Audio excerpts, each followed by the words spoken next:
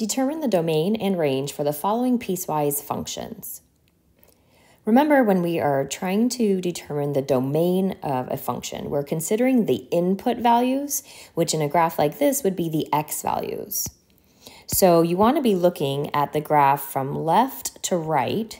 You're looking at what the leftmost smallest x value is, and then what is the rightmost or largest x value? What is that going to be? So first you want to notice that this arrow is moving to the left. So that tells us that this graph is going to continue moving to the left forever.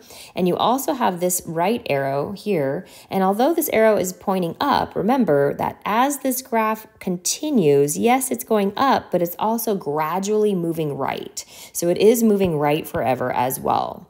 So when we're looking at our domain, I always use a big D for domain. It's all of the x values.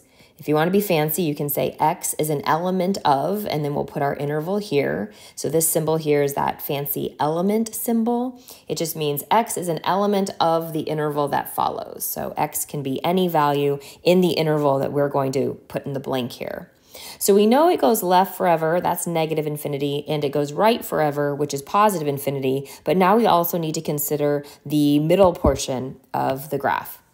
So if I travel from left to right, I can see that I'm hitting all of these negative x values until I get to this open dot here. And this open dot, the x value is 0, but it's not included. But then notice that this closed dot below it, at that point there, the x value right here, if we look at this coordinate 0, -1, the x value there is 0. So x equals 0 is included on this graph, and it's included at that solid dot. And then if we continue tracing, moving from left to right, we can see that all of these x values are nice positive x values, and those x values are going to increase, and those x values continue to increase to positive infinity.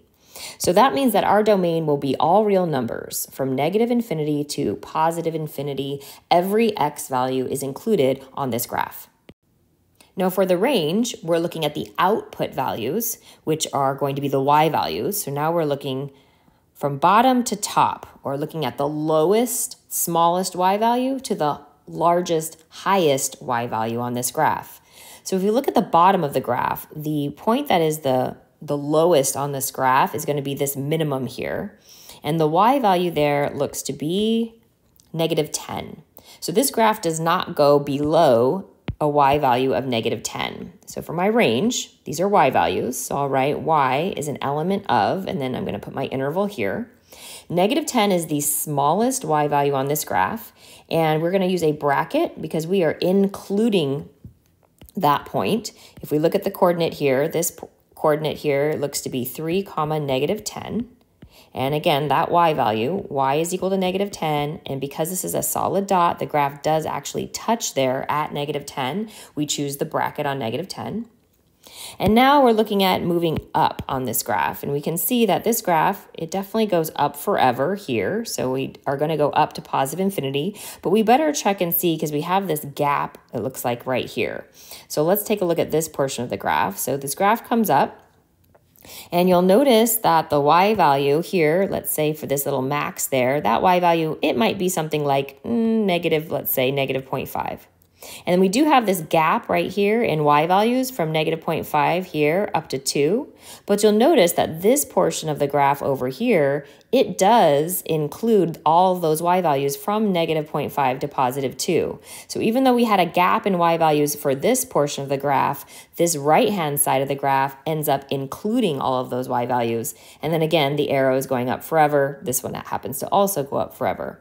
So that means that our y values are going to go from -10 all the way to positive infinity. We don't ever have any gaps in our y values.